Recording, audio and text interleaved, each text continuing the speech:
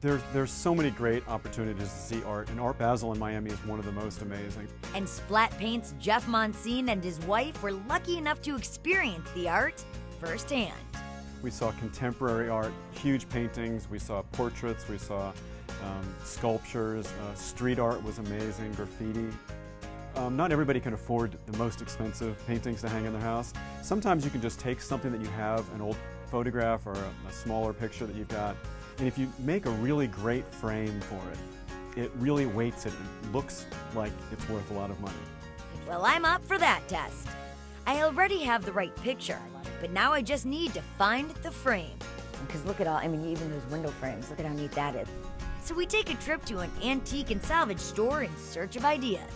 Oh, look at this. These are great. Look at all the frames that are here, and they're so reasonable. All of these are $12.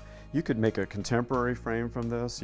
Here's an old primitive one that you could, refinish so easily. These are great. You just have to look for a size that works for your picture. So basically just rummage through different thrift stores, salvage stores, places like that, find something that might fit your artwork, and then you can go paint it. Absolutely. And make it really shine. Yeah, it can be a lot of fun. Okay, neat. I'm getting this.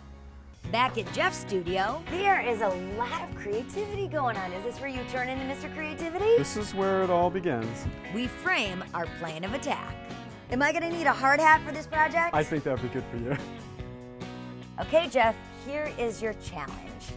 My husband took this photo when we were abroad, and I found a really inexpensive frame, and I already had it matted at a craft store, so that was super cheap. This is a great frame that we can work from. It's Okay. nice and chunky, and there are lots of things we can do to it. Actually, it would be really cool because you've got the strong red in there. Maybe we'll do like a red underpaint and then a black back on top of it with a little bit of crackling and distressing to show the red through.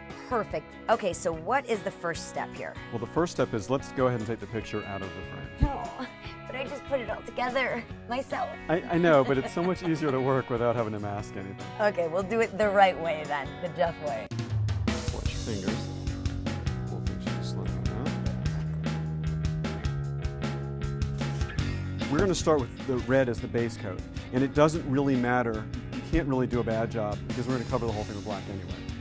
And you don't have to have 100% coverage because we're not going to have the cracks showing everywhere. So just do it in some places. So you're just hitting it. You just have to give it a little bit of this red underneath because that's going to be covered by the black. So this is a crackle medium, and there are tons of them out there. As a matter of fact, if you even get stuck, you can use Elmer's glue. And you put it on the frame randomly. Don't cover the whole thing, otherwise you're going to get this look of absolute 100% crackle everywhere, and it's not going to look realistic. Okay, this is really easy. Why don't you do it? Okay, I want to add some age to this piece. Make this frame look old.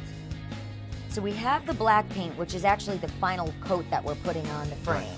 And what do we have to do here to make it crack smoothly? Well, we want it to be fairly thick, and we don't want to overwork it. You want to just put it on and move on. And do we do full coverage? Full coverage.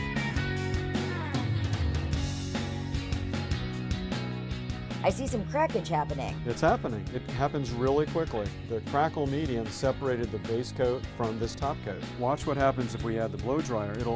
It'll make these cracks open up so quickly. I mean, even in real time, you can see the cracks happening. Wow. It's pretty amazing. I think it's really interesting how this fiery red is just coming straight through this kind of lava rock, charcoaly black. Yeah, there's a lot of contrast. There is. It's really neat. But it's here and there. It's not everywhere, so it makes it a little bit more fun.